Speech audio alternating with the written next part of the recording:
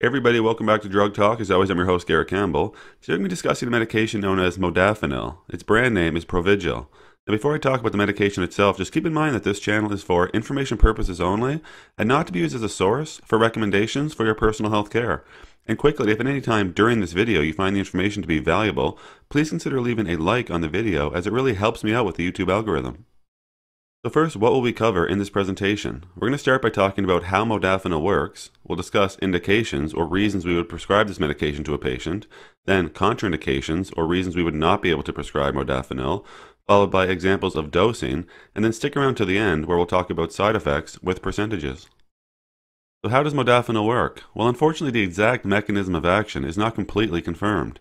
We do know that central nervous system activation occurs in discrete brain regions, which suggests a very specific wakefulness-promoting effect. It also noted here that modafinil is a reversible inhibitor of CYP2C19 liver enzyme. So when would we see modafinil prescribed to a patient? So it's typically prescribed for excessive somnolence in these three areas. So one would be in narcolepsy, also in obstructive sleep apnea, as well as in shift work sleep disorder. Now, for contraindications or reasons we would not be able to prescribe modafinil, the only contraindication is really if a patient had a hypersensitivity to modafinil or armodafinil or any other component of the formulation. Now, for examples of dosing with modafinil, so if a patient was using this medication to treat excessive somnolence in narcolepsy, they would typically use 200 milligrams orally once daily in the morning, and they would have the option to increase the dose up to 400 milligrams.